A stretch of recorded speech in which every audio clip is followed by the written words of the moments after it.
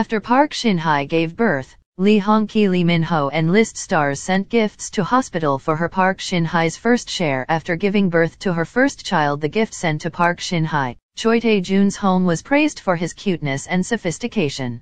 Recently, Park Shin Hye revealed the gift her family received on the occasion of the birth of her son.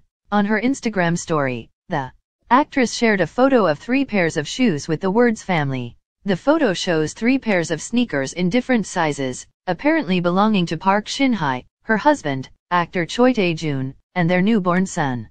It is known that this is a gift that a friend gave to Park Shin Hye and her small family. This is also the first move of the movie star, the heir, after giving birth to his first son.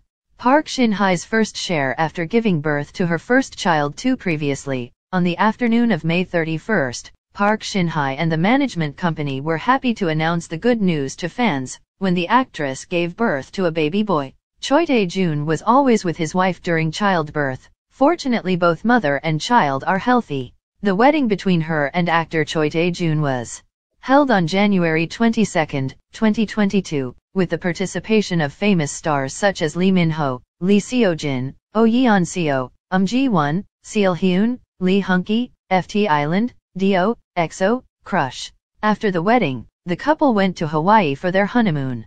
As for Park Shin Hye, she paused all work to focus on health care.